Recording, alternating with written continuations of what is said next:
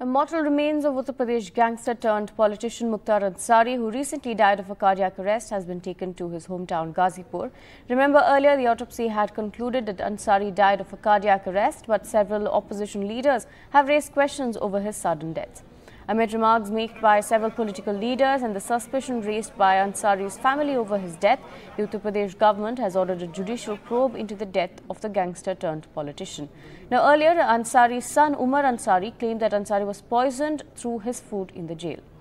I have my colleague Tanish joining us with more details. Tanish, now Ansari's mortal remains being brought to his hometown for the burial, but we're also learning that his family is still not happy with the conclusion of the post-mortem report. They're in fact saying that it is poisoning. Yes, Aarti, of course, the family had their doubts since the very beginning because, earlier we saw his son raising doubts that they do not trust first, very initially they did not trust the medical service in the Banda itself.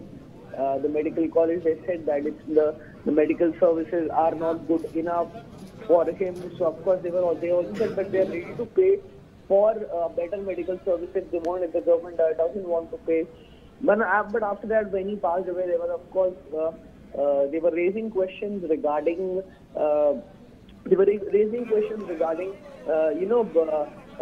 post-mortem team. They said they do not trust the post-mortem team, and of course want the team of AIMS to conduct the post-mortem.